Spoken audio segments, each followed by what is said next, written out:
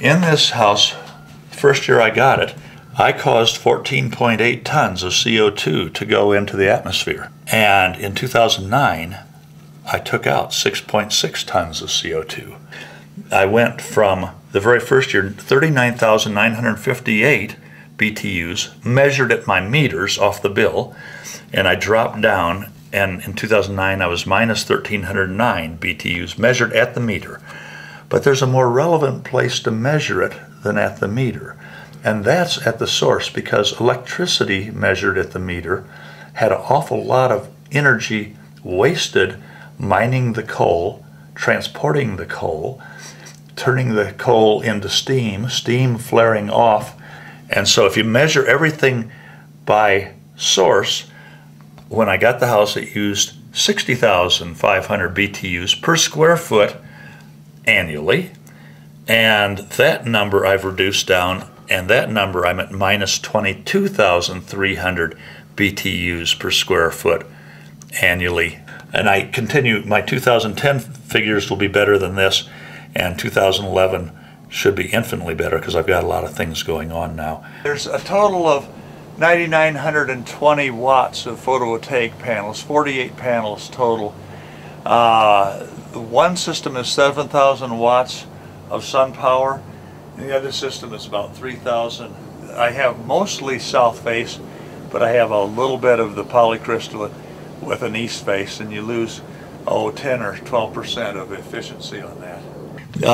The one PV system is a normal grid tie, but then I added a battery backup system between that one and the grid. And here's the battery bank in the garage. The PV charges these, and this, if the grid goes down, these will be inverted back to AC for the house. But also when that's happening, these are showing the other system that the grid is up, because these are pseudo-grid, and it keeps the other system working. So I can keep these guys charging. I got 20 kilowatt hours of electricity storage in here.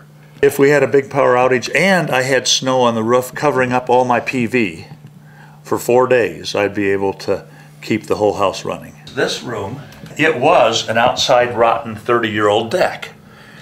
And instead of replacing the deck, I said, well, it's on the south side of the house. Why not make it a solar furnace for the house? And so the deck ran from right here, where the step down is, to the bedroom, and from the house out to where these support posts are. But I expanded it out, and I made it be a clothes dryer so I could get rid of my natural gas clothes drying.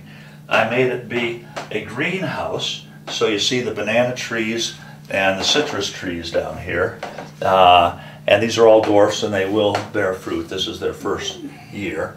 And I used all coal and recycled materials except for the bamboo. The bamboo is a renewable material. So all the lumber in here was considered coal and reject. And in this application, the evaporative cooler, which is over in the far corner, it's got a bunch of insulation leaning up against it. But that evaporative cooler is the fan that takes the heat out of this room in the winter that comes through the glass windows, south-facing windows, and that pumps it through the house, and it just circles around, heating the house, and I open the dining room window over here, and it comes right back in.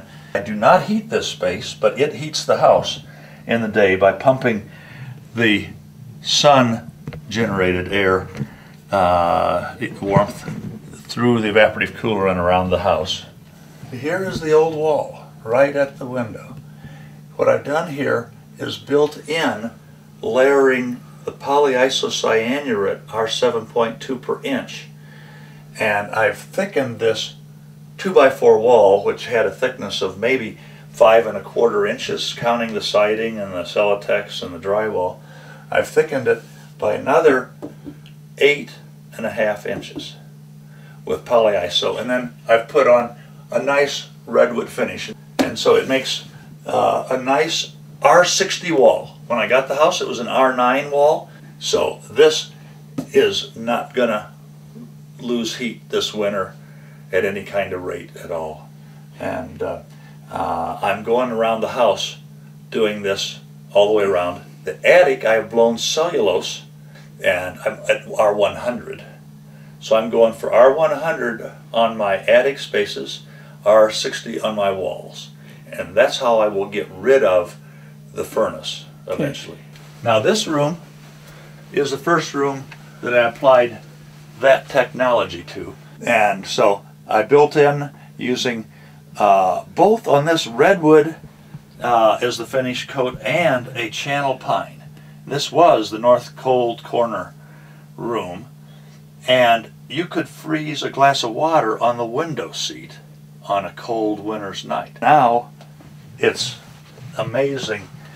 There's no heating, no cooling ever done in this room. In the middle of winter, it'll be the same temperature it is in the middle of the summer, 68 degrees. Nobody goes from a gas to an electric water heater. That is stupid, except it's not stupid anymore. But this water heater that's going to replace this water heater has a heat pump on top of a 50-gallon tank. This heat pump is amazingly efficient. It's like a ground source heat pump, or sometimes mistermed geothermal for heating the house. This will heat my water with ambient heat pulled in effect out of the floor here.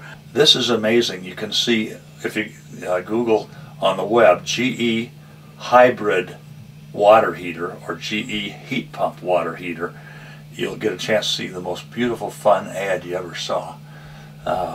And a lot of description of this. This is the first one sold in Colorado. This furnace is a condensing furnace. The combustion air comes in here, and the exhaust goes out there, and outside you see, so it doesn't go up the chimney.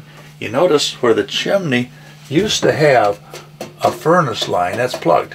As soon as I replace this gas with this, that will all be taken off, and I will no longer have a air leak to the outside called a chimney. This I hope to also get rid of. People will wonder why. It's because I won't need a furnace anymore, because I'm using the sun and super insulation.